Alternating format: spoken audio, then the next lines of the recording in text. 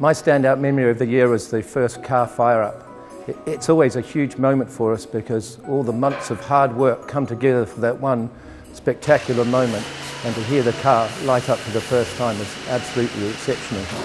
It takes so much work to build one of these cars. It's hard to put into words. It is such a team effort. Everybody pulling together from Brackley and Brixworth. It's an amazing experience. And it's a huge relief too once we manage to achieve it, because it's our first big milestone of the season. And that enables us to push on and get to the next one and the next one and the next one, and then get to Melbourne.